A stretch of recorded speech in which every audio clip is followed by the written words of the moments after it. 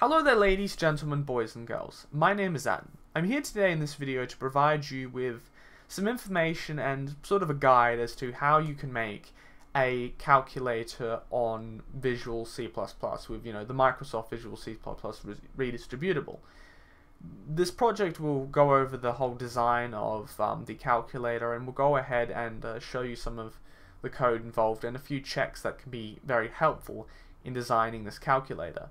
I'll make all of the files that you need available below in links and all that, so it should be very easy for you guys to follow. Now we have here the link to, you will of course need Microsoft Visual C++. You'll also need a few text editors, and apart from that you'll probably need the libraries that I'm going to use in this project. Now let's get started. Excuse my rambling. We're going to go ahead and go to New. Oh, damn. We're going to go to Project, and we're going to select Windows Forms Application. We'll just call it YT Math Pad. As you can see here, we of course have our little Forms application right here, the Windows Forms application. We'll just rename it to YT Math Pad. And as you can see, it changes. Now I don't like the background color, so I'm going to just change it to dark red because I can. Background image, I'm not going to select one at the moment. I'm going to set the border to fixed 3D because I don't want it to be resizable. I'm going to go ahead and disable maximization if I can find it. Maximize box will be switched off. So this way you can't really mess around with it that much to really just stuff around with it. So it's effectively a fixed sized box, so you can't really resize it, like similar to the regular Windows calculator, like the regular Windows 7 calculator. You can't really resize. Now, as you can see here, we have our little Forms application. As you can see here, we have a little Forms application. It looks pretty nice. We've got our name here, YT Math Pad. We've also disabled the maximization ability, and we can also restore it just by clicking on it. Now that we've got that part out of the way, we're going to get into adding the buttons. Now we've named it as YT Math Pad, and we've gone ahead and done all of the necessary changes that we need to do to this math pad. So we're done with just the framework of it, and we're going to have to go ahead and add a few buttons and a few text boxes. Now every calculator and math pad and all that requires a output box. In this case we're going to be using a text box.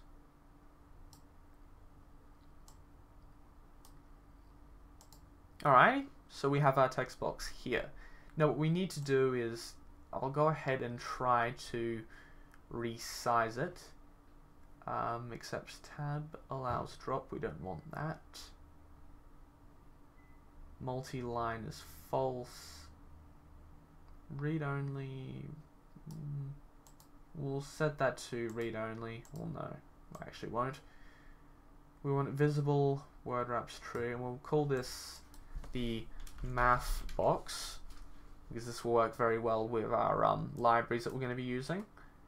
And it appears to seem to be fine, so we'll go ahead and see if we can resize it. We'll change this to 40, and it doesn't appear to actually want to resize, so we'll just leave that one for now. We're only making a very basic calculator, right? We'll put out a more advanced version of it so you guys can go through and take a look at it. And what we're going to do now is we're just going to go ahead and start adding buttons for this calculator. Now, you want to decide, how big are the buttons for the calculator going to be pretty early, or else you're going to have a bit of trouble actually, making everything fit and work properly.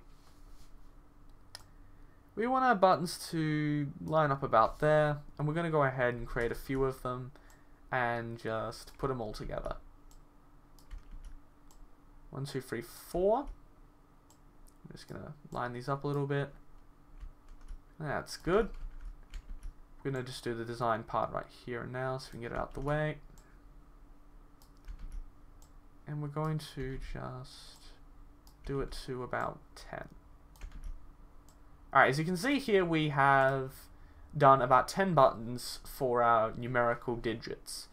Now, we also want to use a few different mathematical operators like plus, minus, times, and divide. So that's about 4 more. So we're going to add about 4 more buttons, which I'll add below in a hopefully a single line. So it's about 4 more operators, and we also need an equals operator as well. Now what we're going to go ahead and do is we're going to change the names to just 1, and we also, oh crap, we want to change the name to just, I'll do B1, which represents B1, and we're going to change the text here to 1 as well, so that way it should work pretty fine. So we're going to do 2, and we're going to change that to B2, and you just go through and do this with all of the buttons until you're pretty much done. Now I will leave a I do imagine I'll probably just leave a link or something like that below to where you can skip this particular part if you don't actually want to see me just punch in values into a box. I mean, it's up to you. You can watch this if you like. We're going to do 4. We're going to do B4 here. And we're going to go ahead and name and add the text to these so that we can work with them in C++ or CLI or whatever the hell. Whatever programming jargon you can apply to what we're doing here. I'm going to change that to 5. So we've got 5. We're going to call this one, and we're going to call it 6. We want to have the numerical digit 6 there so that we can, of course, punch it in on the calculator and it will work. Ow, piss. B6. Name B7, and we're going to change this to 7 because we want it to be the number 7, as I said before. Change that to 8. We just keep going through and doing this. This is the tedious part of making these things. Just go through and do this until you're done. We're going to do this one B9, and we're going to change the name to 9. And we're going to change this name to 0, or text I should say, to 0, and our name will be B0. Okay, we've done the you know, the whole numerical integer digit part of this, so that it all should work, you know, pretty comfortably. You just click on a button and it will, you know, go through the library that I've created, and it will add the digit that you put in into the mathematics system, where you can then use the operators below to process it. Now we're going to go ahead and do the operators now. Oh, I probably shouldn't have done that. We'll quickly just undo that because we don't want to make any code for it yet. Hopefully that shouldn't break anything. Now we're going to go ahead and start naming and labeling the buttons. Now for text we're going to do plus, and we're going to go and name this as B plus. We're going to call this one, we're going to use this one as minus. Ah, piss. B minus. And we're going to use this one, we'll just change that to minus, so that should fit in just fine. And we're going to go ahead and change this one to the multiply symbol, in which case we'll just use an X rather than the hash star, whatever it is. I'm going to call this one B times.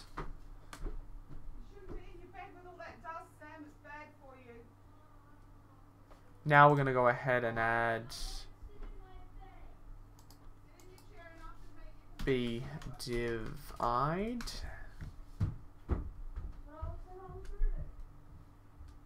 And we're also got to, of course, label these buttons. So we want to use the divide symbol, which doesn't appear to be on my keyboard. So I'll go ahead and just use the slash, since that effectively is the divide symbol. Of course, you probably could copy it off some ASCII site somewhere. So we've done our divide symbol. Now we need to do the equal symbol. We're going to name this B equal. B equal, we've done that. Then we add the equal sign.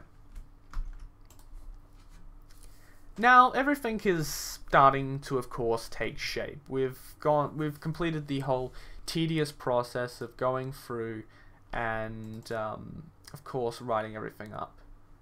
Now as you can see here, this is a basically a line of code, or a handler of sort, for the button whenever I press it. Now I'm going to go ahead and click on all of the mathematical operators, and it will automatically generate the handler code, as I like to refer to it, for our math pad. So we have B equal, B plus, B minus, B times, and B divide. Now I'm going to go ahead in a few minutes and use my library that I've written a while ago that we can use to sort of handle all of the different processes that we're going to perform on the calculator, and this is all going to be done on another file. It should be relatively easy to include, and I'll go ahead and show you guys. But I'm just going to quickly go ahead and clean all of this up so that it looks a bit like, you know, just regular C++. I'm going to go ahead and quickly just stop the video while I do a bunch of cleaning up and get all the handlers labeled and just make sure everything's all shiny. Okay, as you can see here, I've gone ahead and prettied everything up. I've added some comments to just tell us what these handlers are and what they do. This is the equals operator, the plus operator, the times operator, divide, B1, B2, B3, B4, B5, B6, B7, B8, and B0. Now, basically here, anything that you put in here will run whenever you press the button that this is connected to. So let's say you typed in the number 10. You type in 1, then you type in 0. This system really is just that simple. You know, when you press a button, something here happens. Now, when I was developing this calculator the first time for myself, I've derived systems, and I've created systems and libraries that I use to make things a lot easier to do. Now, I'd expect most of you would have some understanding of C++ if you're going to undertake a project like this. Now, there are a few important things we need to do.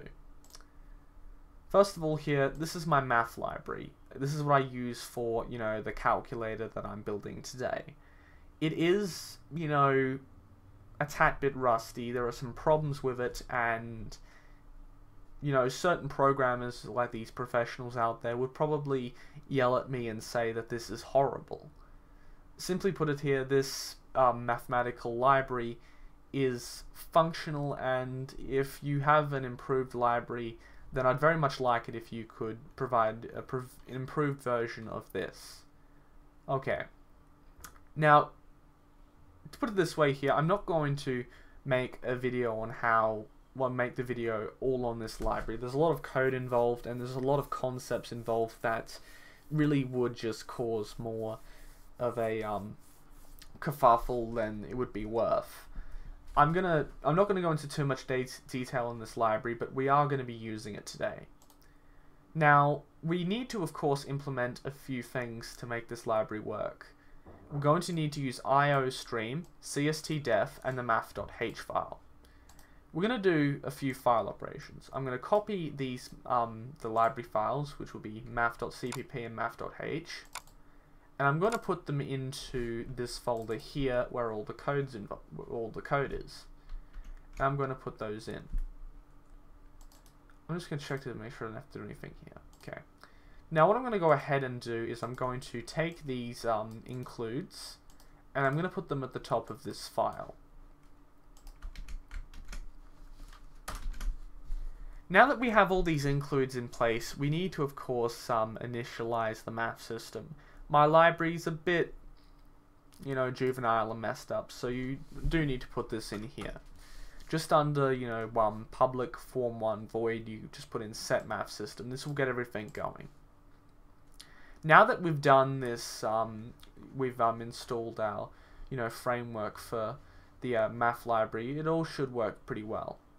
And as you can see, it compiles and works fine. Now what we have to do is we actually have to make use of the library. Now you can see here that we of course need to, on this end, put in the set text, the whole set text function to basically get everything going with the basically here the math box. Now as you can see here, this works by basically taking in an integer of data, and it makes sure that it's not too big, and if it is, it sets it to 0, which would represent an error, and then it would effectively just do pretty much nothing from there. Now what we're going to go ahead and do is I'm going to go and I'm just going to copy this, and I'm going to put it under private, so it should work right about here. So we'll just make a few quick changes, just add some indenting.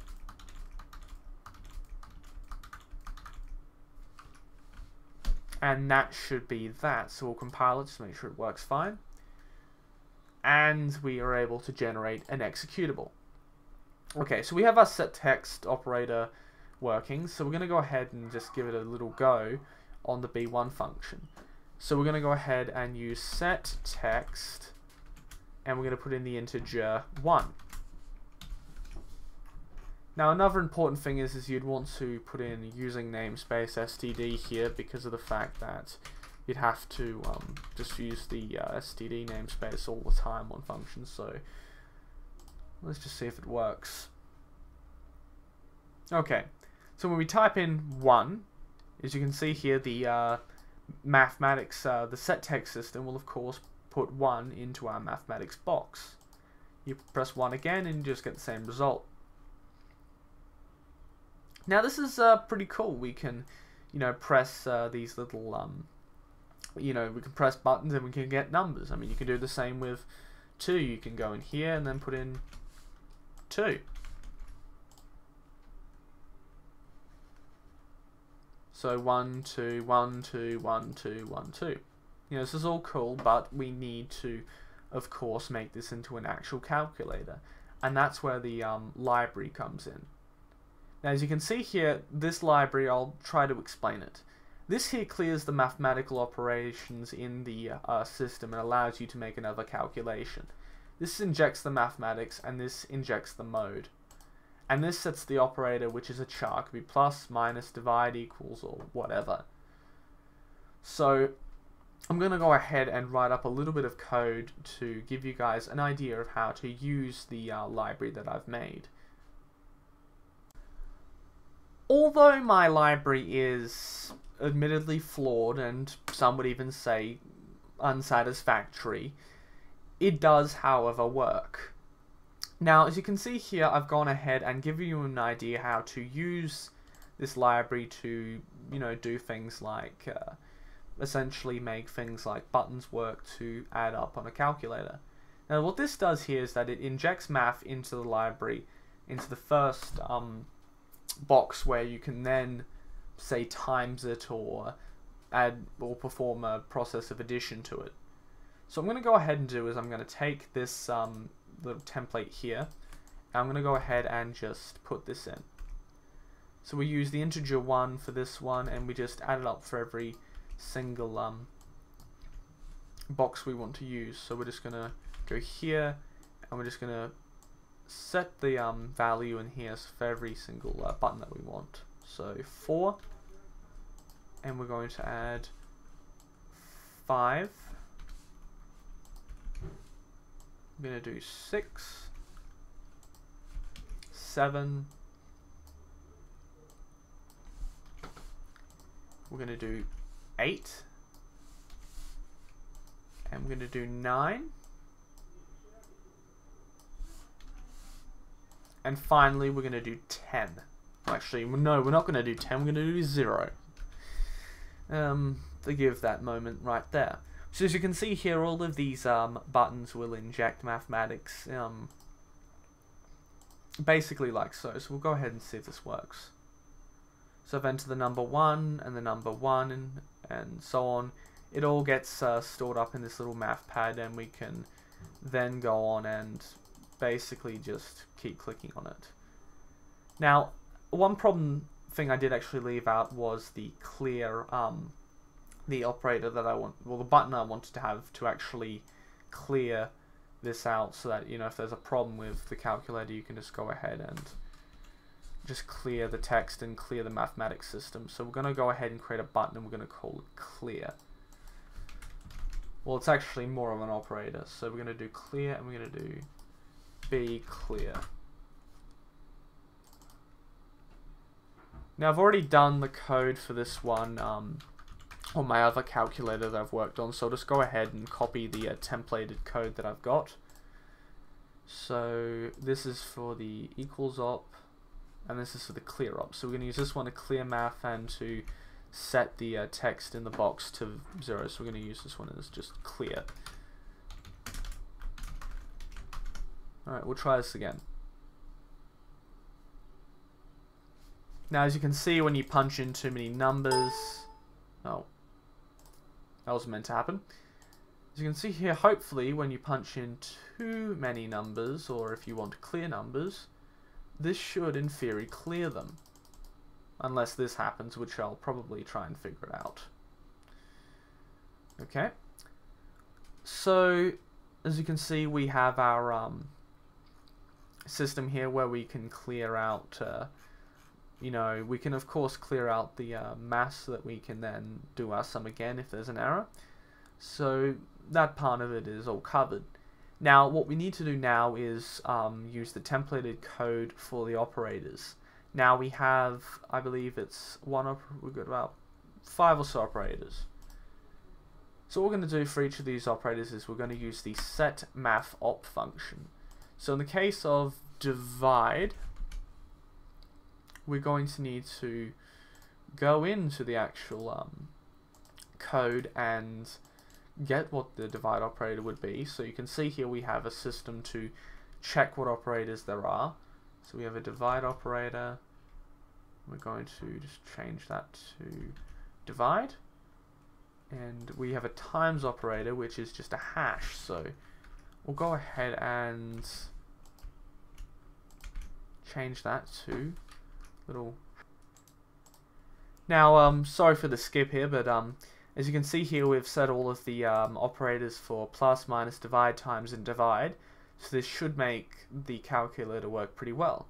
We also have the equals operator, which makes the you know, the library process the mathematics and then sets the text as the library, and it also at the same time clears the text out of the library, so that way you can basically just do all your maths and all that again if you want to. Now I'll quickly just go ahead and demonstrate it. 2 plus 2 equals 4, clear that. 5 times 5 equals 25. 50 times 2 equals 100. 50 divided by 2 equals 25. Okay. Now, I do hope that you guys have enjoyed this video. It's flawed, and I do apologize for that. I hope you guys do enjoy it though, and I do hope that it's useful. If it is useful and you do enjoy it, leave a like. Please feel free to share it with friends. And I will release all of the code and information related to this project online. I encourage people to write up their own libraries, make improvements, and post them because it would make things better for everyone else. If you think that my coding style is complete shit and that you would like to improve upon it, feel free. Comment this video, criticize it, share it, and I do hope you guys enjoyed it. And this is really just a tutorial on how you make a calculator in C++, and that's all there is to it. That's all guys, hope you enjoyed the video, see ya.